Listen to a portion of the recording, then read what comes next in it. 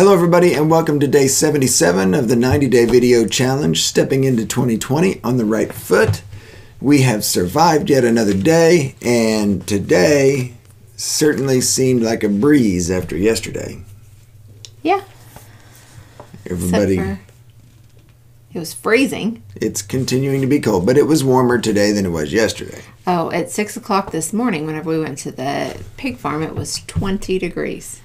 Well, that's true. But it did warm up this afternoon. Yeah.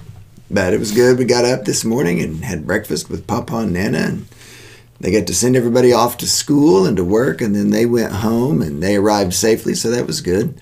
But as far as activities and such, it seems like tonight's the first night we've been able to just chill for a while. Yeah. So that was good. I don't know if anybody else out there watches this, but we're watching The Walking Dead. So we just started this like several months ago. So we're on like season 4. And everybody else is, I think it's on like season 10 now or something. I don't know. But everybody's like, oh, well, you should wait till this happens or that happens. And I'm like, shut up. I don't want to know. So it's a fun show. If zombies are not your thing, you probably wouldn't like it. But I think it's interesting. It's something that has to grow on you.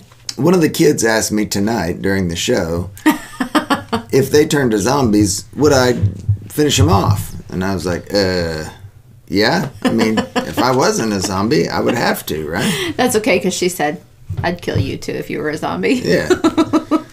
You often wonder what would happen in a situation like that, but you never know until you're in it, I guess. So, anyway, random thoughts from the Todd household.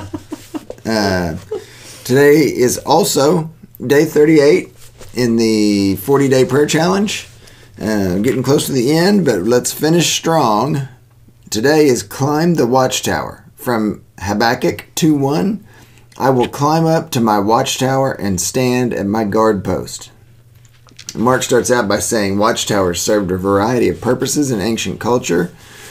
As built-in defense systems in the walls of ancient cities, as built-in pastures so shepherds could protect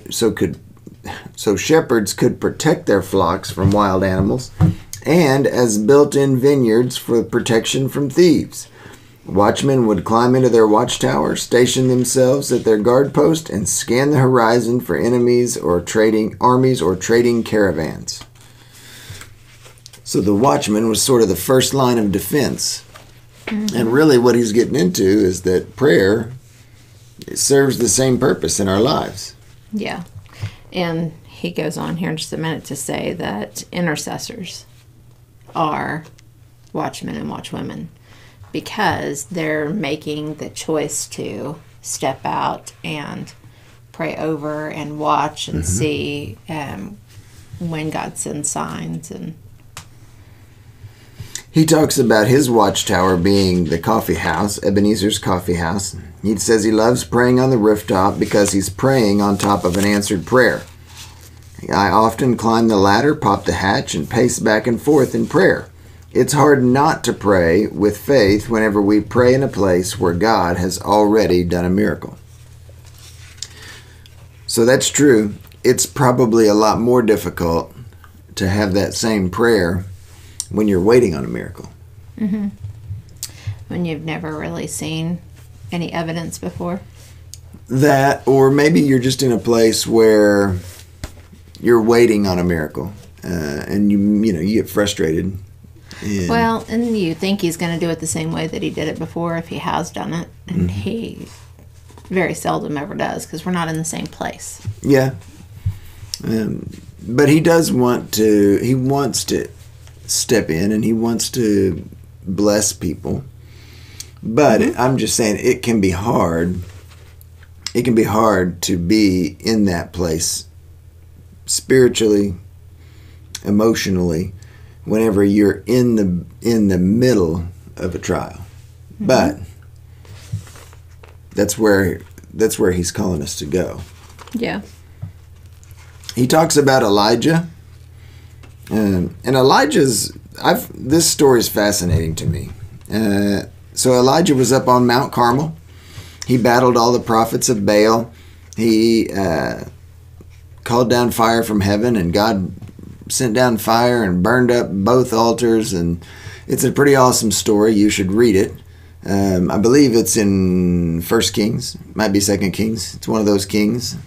Does he say in here? I don't want to. Anyway, but right after that miracle where Elijah called down fire from heaven, defeated the 450 prophets of Baal, he turned right around and said, it's going to rain. Now, the interesting part of that story is Elijah had said 3 years prior that it won't rain on the land again until he says so. Mm-hmm. So that's a pretty bold statement in and of itself. But now, here it is 3 years later, and you've just won this big victory over the prophets of Baal, and now you're saying it's going to rain. And so what did he do? Well, he's piggybacking on the miracles that people have seen, and he prayed to God. But he hit his knees right there. He did, and he made a point to put God's name on the line, not his.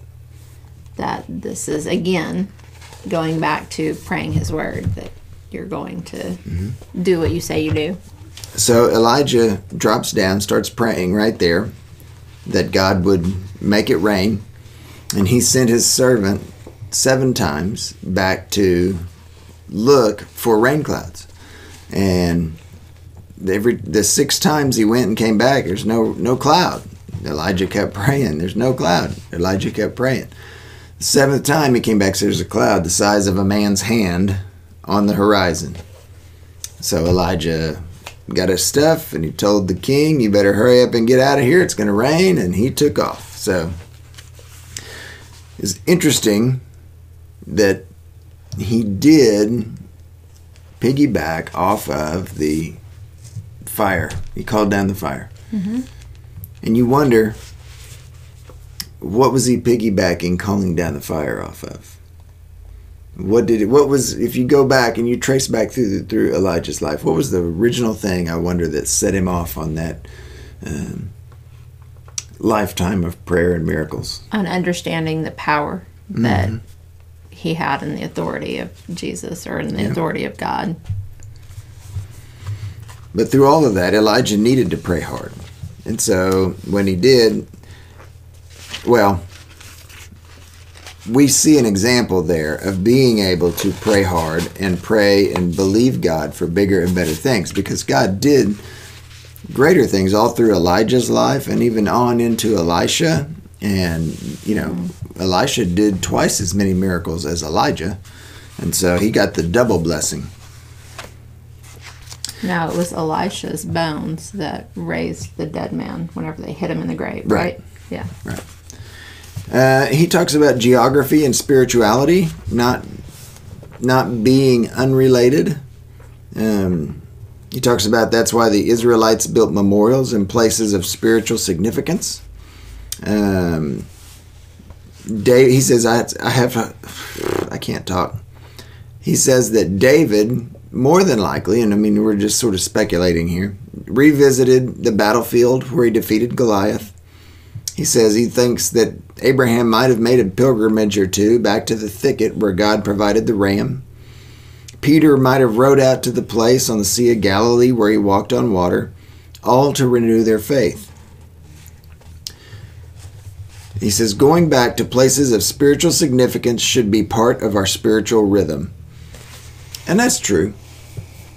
I can think over the course of my adult life, there's been several times I've gone back to where I grew up, where significant things have happened in the course of my life, and it does renew your spirit. Mm-hmm. Well, and in your relationship with your spouse, too, whenever you go back to where you had your first date, or where you kissed for the first time on the bridge, and you're able to... You were just talking about that the other night. I know. And you're able to remember those things. Mm-hmm. It is something that you go, oh, yeah. Especially if you're in the middle of a season where you feel very distant. It can bring you back to where you feel close again. Mm-hmm. Because faith is not necessarily about a feeling, neither is love. It is about doing, instead of because you do these things, I'm going to have faith in you, or I'm going to love you. It's in spite of everything else, I'm going to have faith. I'm going to love you. So both of those, both faith and love, can wane. He talks about where we pray is not insignificant. He says we need to find a place free from distraction, where we get good reception, where we can focus, and where our faith is strong. For me, I do it at my desk most every day, and there are times that I've gone and been in a quiet place for a significant period of time, and it certainly is helpful. If you get away from the distraction of phones and internet and texts and Facebook, and or as my dad used to say, the space book, but now he's on Facebook more than I am. It's crazy. Mm-hmm. But when we get to a place where we're not distracted, it lets us focus in on the still small voice of God. God is not like a diesel horn. He is small and soft in our ears. Some places that you might consider, if you haven't considered them before, is going for a walk. Whether that is like we do sometimes at the high school. There's the track that for us is open to the public. And that's a place that we can go and feel relatively safe. We don't have to worry about that. Or go for a drive. I know gas is expensive nowadays, but I used to go for a drive to be able to just have quiet. I mean, you know, whenever you've got a house of 7 people, it's hard to get any place that's quiet unless, like he said, in the morning everybody's still asleep, or everybody has went to bed and it's super late at night, and that is not usually conducive for you to be able to necessarily focus. What are other places that they might go to? Well, a park is a good place. There's been several times I've gone to the lake. You know, it's a city park, and you can sit there on the bench and at the water, and it's quiet. There are places around town, city parks, or maybe a sitting area where you can just be quiet and be in the shade, watch people go by. I think it's fun to just sit and be quiet, and, as you know, watch people go by and do some praying. Prayer targets. He talks about one translation of Habakkuk 2:1 reads, "I will stand upon my watch and station me within a circle." He says that scripture inspired Honi to draw a circle in the sand and pray for rain. Honi stationed himself within the circle by kneeling inside it and praying the prayer that saved a generation. "Lord of the universe, I swear before your great name that I will not move from this circle until you have shown mercy upon your children." Honi was willing to die within that circle. He goes on and talks about nothing magical about circling things, but there is something biblical about it. And that means being willing to stick with your cause, whatever it is you're praying for, and seeing that you get an answer, whether it's the answer you want or an answer that you don't want. He talks about speaking at a prayer meeting in New York, where he met a family that had started a youth ministry, and they didn't really know what they were doing, but it has gained quite a following. God's story in their lives is quite remarkable if you read it. He talks about a couple of other things. He said the longest prayer circle may be a 2,000-mile prayer drive around 6 New England states for his friend Josh Gagnon. And then he talks about the most unique prayer circle happened right in his backyard.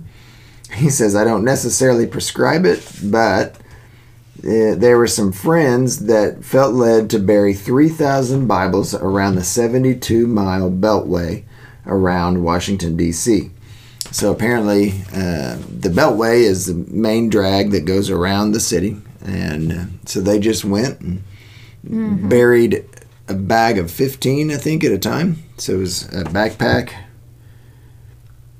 It doesn't say. It just says backpacks filled with Bibles. I don't know where I got 15, but they Well, were and it 40 says that paces they- apart. Yeah, planted Bibles in the ground 40 paces apart. Right. All the way around this 72 miles.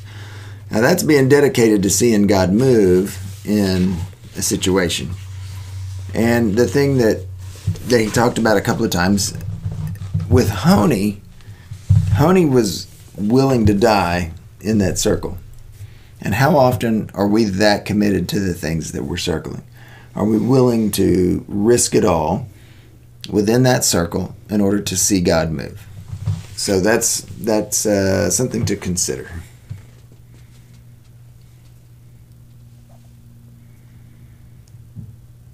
He says, let me be clear, let me repeat, there's nothing magical about circling. It honestly doesn't matter whether it's literal or figurative. It can be a circle, oval, square, or hexagon. The shape isn't the point. The point is this: if the Holy Spirit prompts us to pray, then we need to take a step of faith and mark God's territory. And then the thought for the day is going back to places of spiritual significance can help us find our way forward again. I like that. We need to take a step of faith and mark God's territory. If He has said, this is what I'm calling you to, then it's up to us to mark it and stand firm in it. So. And He did not give us a spirit of fear. No. But of power, love, and self-discipline. Mm-hmm. So, anyway. Mark that territory. Not like a dog. Maybe like a dog. We're not going to judge. Well, the police might. He might judge.